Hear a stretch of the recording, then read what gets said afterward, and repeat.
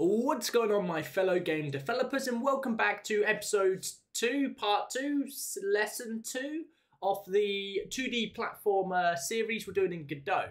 Now, in this one, we're going to look at adding animations to our character as well as flipping the character to face the way he is moving. So, over here, let's just give this a little full screen. You can see he now runs, his feet will run, he can jump, and he has a little jump animation.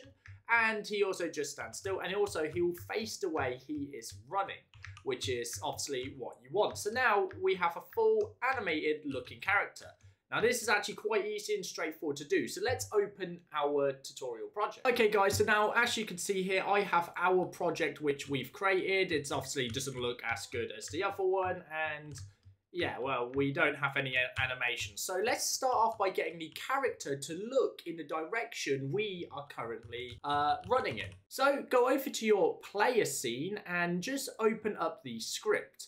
And down by our move and slide, just above this where we have our direction, let's add in a little comment here to say flip the sprite to face the direction it is moving in.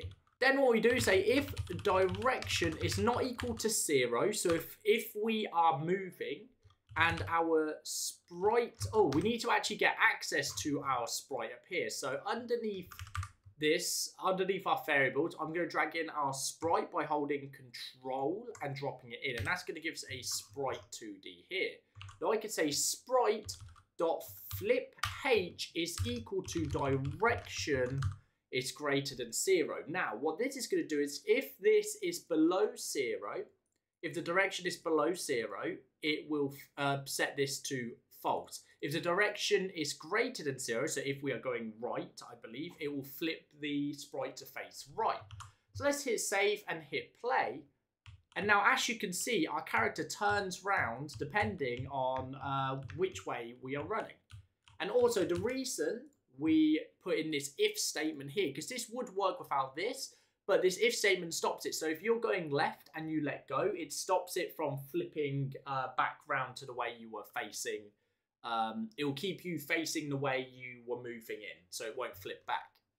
So the next thing we want to do is actually add a new component to our characters. I'm just going to go to a 2D scene, and I want to add in an animation player.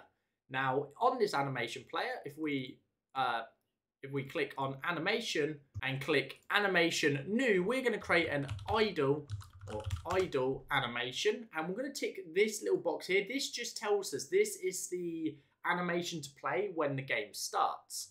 So all we're going to do is go back to our sprite, and we are going to go to frames, and we're going to click this key here and create.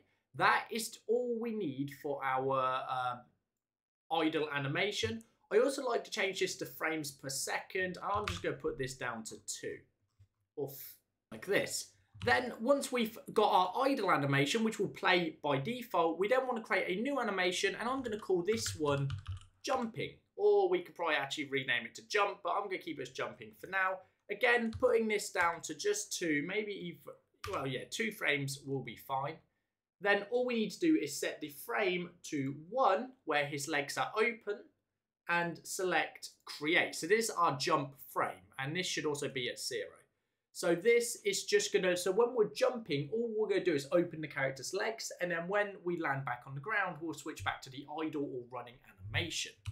Now, the next one is a bit more complicated, only because we're going to be using multiple frames. So far, we've only used singular frames, because these animations are quite simple. If you had a much more complex idle animation, you would probably set this along as well.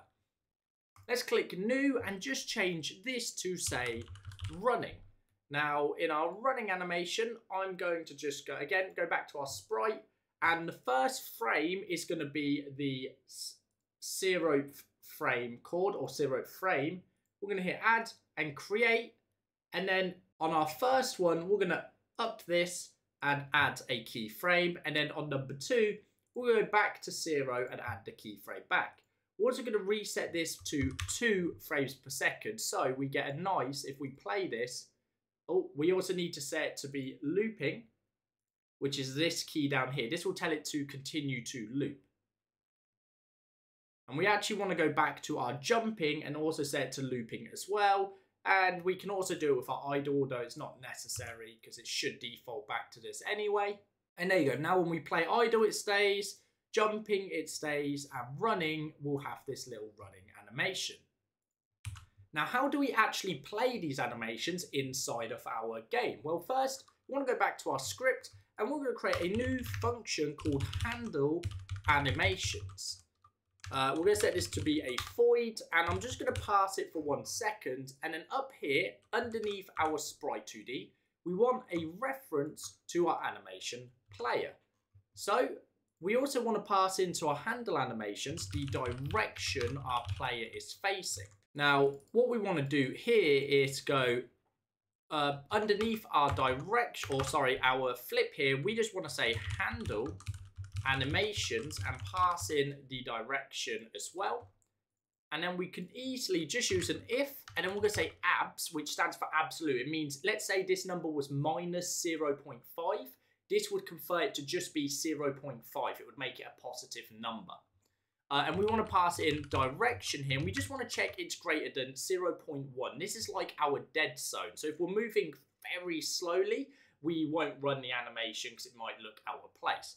We also want to check if we are on the floor. Now, Godot has a built-in function called isOnFloor. So we're just checking if we're moving. So if our direction has a value better than 0.1, we can then say animation player.play, and then we can say running. Now, this will play our running animation, but we also need to then do an else if and say if we're not is on floor. So if we are jumping or in the sky, we are just going to use animation player.play, and we are going to set it to be our jumping animation.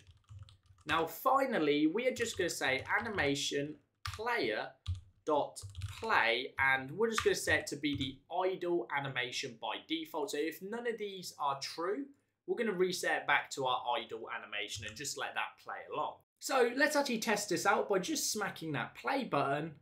And there you go. You can see we have our character running. He can jump. And you can see when he's jumping, he actually has the legs open. And then when he's running, he will do it. And he also, the animation, since we flipped the sprite already, the animation will play whichever direction we are running. So the animation will be flipped also, which is great. That's exactly what we want.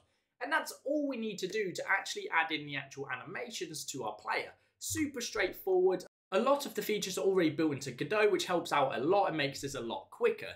The next thing we're going to be adding into this is probably going to be some sort of collectible item, UI, or even an enemy or some way to destroy the player and reset the player. Let me know what you would like to see down below in the comments, and I will work on that. So that's going to be it for this one. Don't forget you can get the source code for this video or this specific lesson down below. All you have to do is support the channel by becoming a member on Patreon. You can also join our community and ask some questions if you get stuck on Discord. The link is also down below. But that's going to be it for this one. Don't forget to like, subscribe, and I will see you in the next one. Peace out.